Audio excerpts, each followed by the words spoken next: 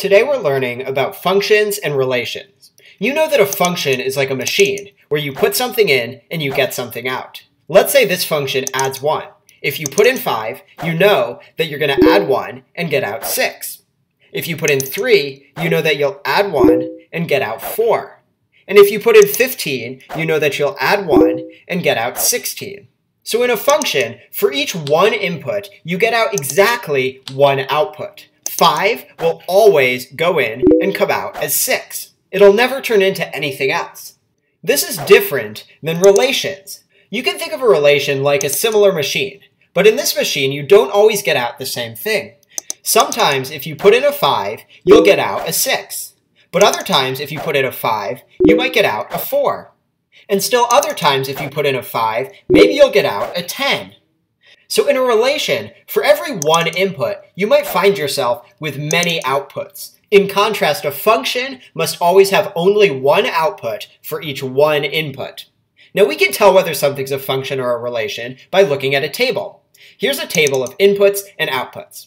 Now you might notice that the same input, 1, is listed several times. But when you look at the outputs, you can see that an input of 1 always turns into an output of 2. We can see that an input of 2 will always give us an output of 3, and that an input of 3 will give us an output of 4. So this table shows that there's only one output for each input, and so this table does show us a function. In contrast, here's another table. Again, we can see that the input of 1 shows up several times. But in this table, sometimes a 1 gives us an output of 2. Sometimes a 1 gives us an output of 0, and sometimes a 1 gives us an output of 5. So on this table, one input, the 1, has many different outputs. This is not a function, this is a relation.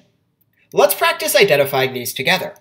Here is a table of inputs and outputs, and we want to identify if it's a function. Well, an easy place to start is to look for any inputs that appear more than once. What inputs appear more than once? Well, you can see that the input of 2 is listed more than once. And sometimes this 2 gives us an output of 6, but other times this input of 2 gives us an output of 4. So what is true about this table? Well, we can say that one input, just the 2, can give us many different outputs. It could be either a 6 or a 4. So what is this? Well, because this doesn't have only one output for each input, this is a relation. Let's look at another that's a little tricky. Here's a table of inputs and outputs. First, we can start by looking for any inputs that are listed more than once. Which inputs are listed more than once? Well, we can see that the 4 is listed twice, but both times the 4 gives us an output of what? It gives us an output of 0. In fact, an input of 2 also gives us an output of 0. An input of 3, that also gives us an output of 0. And an input of 5, it also gives us an output of 0.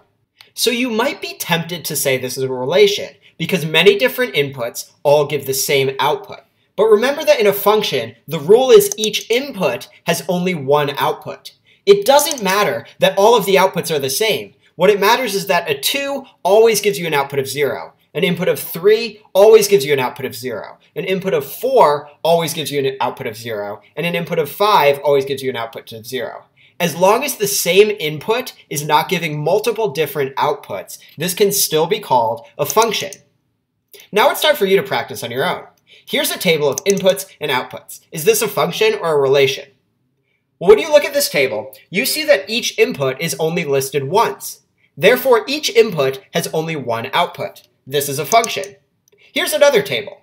Is this table a function or a relation? Well, on this table, several inputs are listed more than once. We can see an input of 1 shows up twice in the table.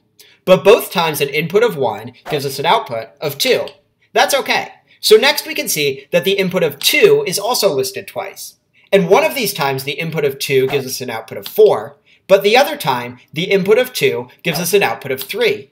So this is an example of the same input giving us 2 different outputs. Therefore, this is not a function, this is a relation. Let's look at one more for today. Here's a table. Is this a function or a relation? Well, here we see the same input, 4, is listed twice, but both times this 4 gives us an output of 8. You might have also noticed that you could get an output of 8 from an input of 6. But it doesn't matter that 2 different inputs give the same output. The problem is if one input gives many different outputs. So this table is still a function.